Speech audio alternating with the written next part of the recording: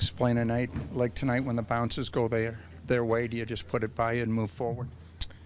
Yeah, of course we gotta move forward anyway. They definitely got their bounces in the beginning, and I felt like everything was hitting something and either going in or right on their stick. But I think overall we can probably learn a little bit from this. I thought their compete level was really high, and I think that's what happens when you win like they do, and then you need that type of effort. So I thought maybe that's a good lesson for us, and hopefully we can move on.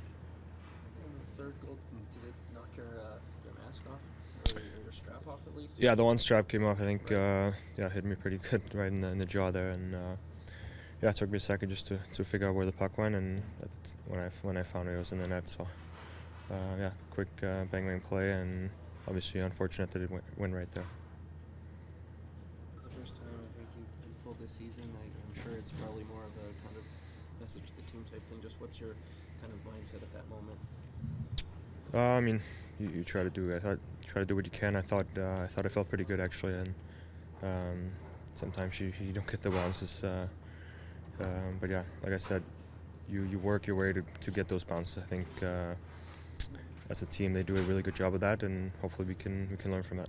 The team that challenges any team in the league in D-zone execution, and you'd have to be better right from the draw moving forward. I would guess. Yeah, I don't know. I think we got to look at it on the video. I'm sure we'll take a step in the right direction tomorrow and put this past us.